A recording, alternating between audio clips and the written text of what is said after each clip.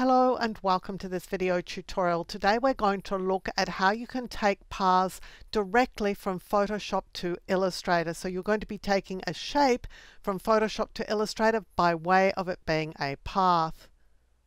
Now, one of the reasons that you might want to do this is because Photoshop comes with a whole lot of really good shapes, but Illustrator doesn't.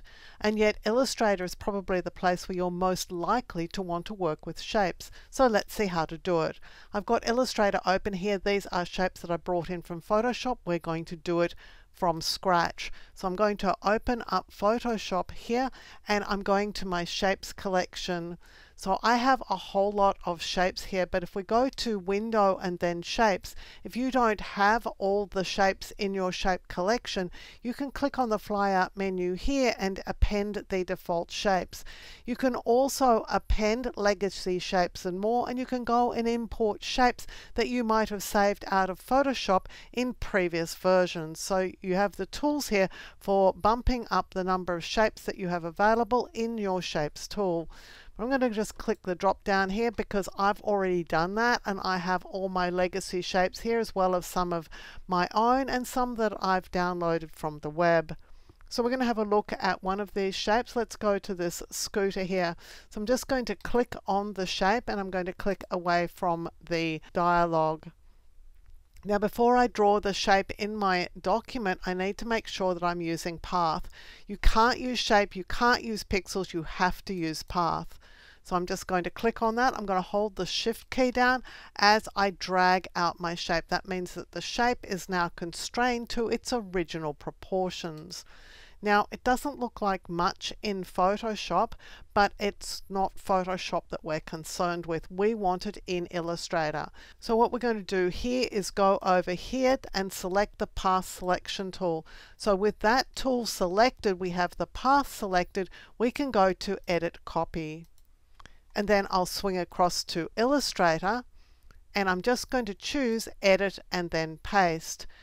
I get to choose from a compound shape or a compound path. I'm just going to choose compound shape. I'm going to click OK, and here is the shape inside my Illustrator document. Again, holding the Shift key to scale it in the correct proportions, and I can just click to fill it with a color. And of course we could select the color that we want to use.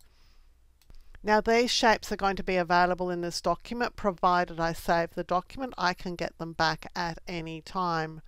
There is another way that you could save these, perhaps a little bit more useful, and that is as symbols. I'm just going to open the Symbols panel. I'm going to select my shape here, and I'm going to click the plus sign to add a new symbol, and I can just call that Scooter. And I'm going to do the same for the leaf and for my raven.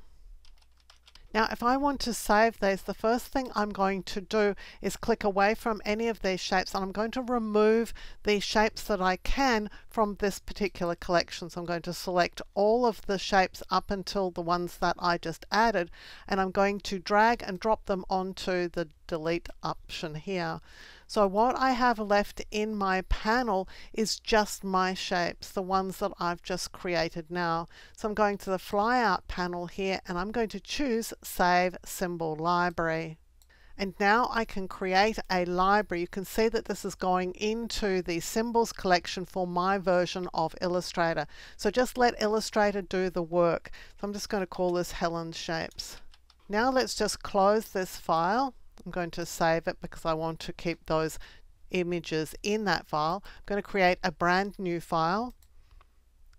And if we go to the Symbols panel, you'll see that the symbols that aren't there, the ones that we just created aren't there. Well, that's because they're saved on disk. So what I can do is go across here to this option and choose Open Symbol Library, or I can do it from this Library button here.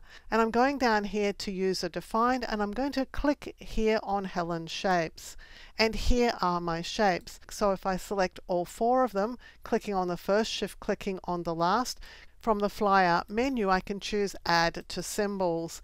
You can see that the symbols are all in the Symbols library. Now if I click away, I can go and select the plane and just drag and drop it into my document.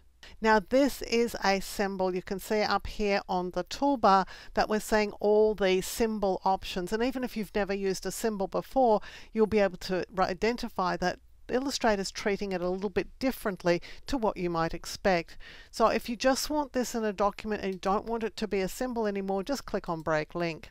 And now it's just a regular shape in Illustrator, as if you had actually created the shape yourself. And you can color it by selecting a color here or select a color from the drop down here. So copying shapes from Photoshop to Illustrator is a fairly simple process, and it certainly gives you a start for many documents in Illustrator, because Illustrator doesn't come with a lot of shapes and Photoshop does. If you like carefully researched content like this, clearly presented in a step-by-step format so that you can get great results, then you'll love my Skillshare content. I'm a Skillshare top teacher. I have hundreds of short courses on Skillshare that you can access, along with thousands of other great courses, all for the price of a single subscription. If you're interested, there's a Skillshare coupon for you in the description below to use to sign up. Using this coupon benefits me as a creator, and it helps me continue to make free content available here for you also on YouTube. Thank you for joining me for this video tutorial. On the screen now, you'll see a video that I've hand-picked for you. If you enjoyed the video you've just watched, I know that you're going to really enjoy the one I've picked for you to watch next.